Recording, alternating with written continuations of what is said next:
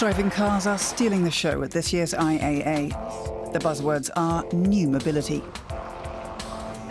An entire pavilion at the trade fair is devoted to visions of mobility in a fully connected society. From public transport to bicycles, everything in it will be smartphone-enabled. Digital technology is, of course, also revolutionizing the car industry. The new BMW limousine can look for a parking spot by itself. Daimler is unveiling an autonomous concept car. Display screens for passengers' individual use are mounted in the doors. These days, customers want to be networked, even in their cars.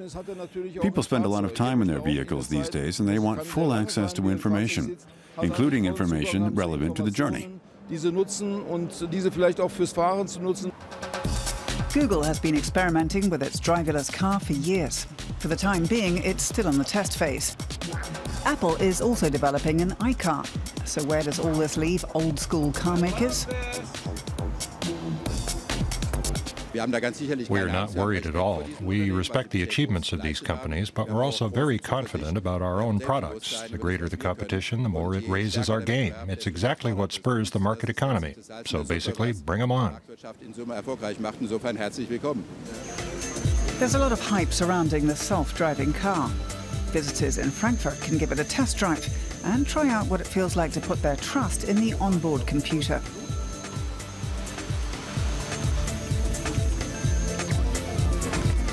The system braked. I did nothing. What you mainly feel is a sense of relief, because you realize that you might possibly not have reacted as well. So far, car makers have left it up to the driver to decide whether they themselves want to steer or if they want to hit a button so that the computer takes over. The second option is supposedly safer. I'm worried where this all might lead. In the future, there might be companies or even governments who say, if you don't hit the button, you don't drive. Or insurance companies might raise premiums if you're not driving an autonomous car.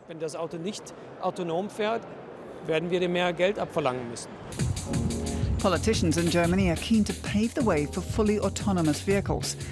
But a number of issues have yet to be resolved. For example, a question of how to guard against hacker attacks and data abuse. If I have a Google phone and stop at an Autobahn service station, Google will know where I am.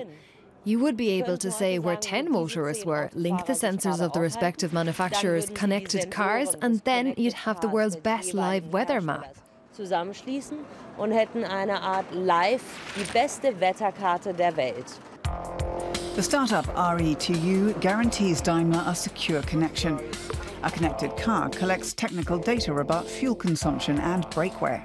Secure cloud-based servers protect against unauthorized access. But many experts remain skeptical. I don't want a computer to drive my car. I'm not keen on humans handing over control to machines. Machines are very rational. Machines are machines.